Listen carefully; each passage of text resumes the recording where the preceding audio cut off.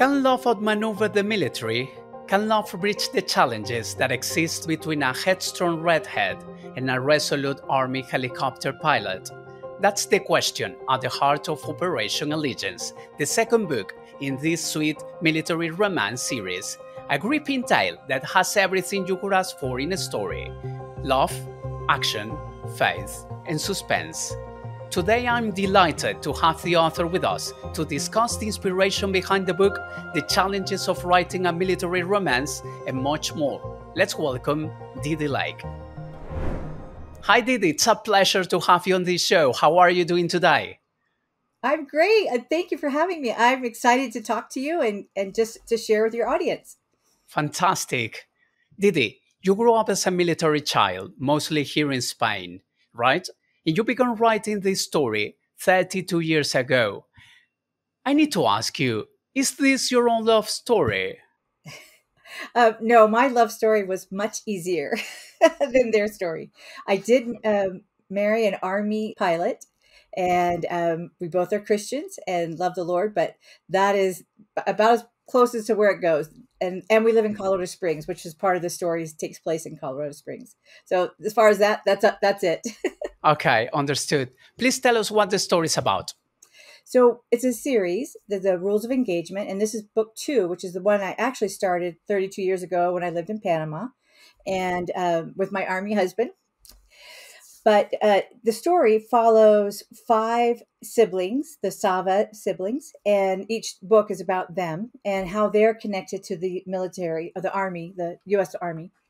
And I wanted to highlight the different lifestyles that are inside of the Army, as far as the families and the romance and the, those relationships that go on there, because I think a lot of people don't know what it looks like from the outside. And that's the only thing I did know growing up, Navy and Army. But the story is just about this one we're talking about, Allegiance.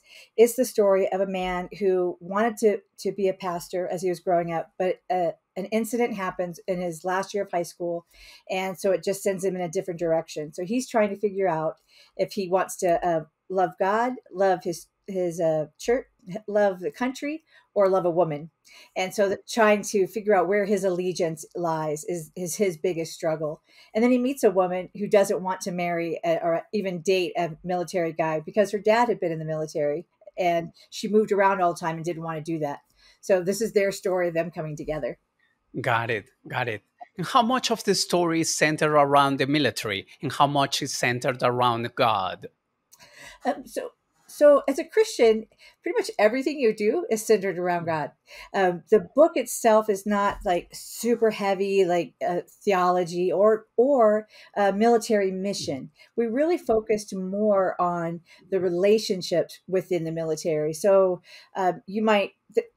you'll see where the Alexos, the main character, he interacts with his boss or some people he works with. But as far as like what they do on the mission stuff, it's very little of that.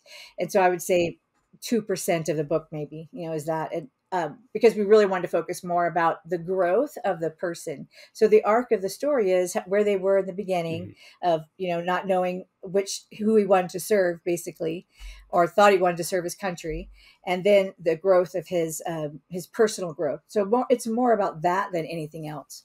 I see. And it's important to mention that this work is a clean romance, a sweet romance, right? Yes. Absolutely. It was funny recently because I work for a Christian publisher, and I'm a Christian and I write Christian things, clean. And I didn't think about that there are other kind of romance that aren't so clean. And recently I mentioned to someone, oh, I write romance. And I saw a funny look come over their face. And then I realized, later that they thought maybe it wasn't clean romance. But this is a teenager could read this and it would be perfectly okay. Excellent. You co-wrote this story with Susan Baggins. How did this partnership come about? It's a fun story. We both went to a Colorado Christian Writers Conference in Estes Park, Colorado. It was our first time. She was an editor already for a different publisher than the one I wound up working for. And I was very new, like brand new, my first conference. And I went there, and at the Writers Conference, you get to sit down and have these appointments with editors or publishers or agents, all of those, whoever you want to meet with, you get an appointment with. Well, I didn't have an appointment with Susan, but I saw her sitting there by herself. And I thought, I'll just go up and say hi to her. So I did, and we became friends right away. And that was in 2014. And probably 2018, she asked me, because every year she would ask me, how's that story? How's that story? Because her publisher wanted to look at it and maybe publish it. And I kept saying, oh, yeah, I'll get it to you. And I think I was just nervous about putting it out there. And so Susan said, have you ever thought about having a writing partner? And when she came to visit me one time, and I was like, no, who would that be? And so anyway, we wound up, the two of us. She lives in Wisconsin, which is pretty far away from me.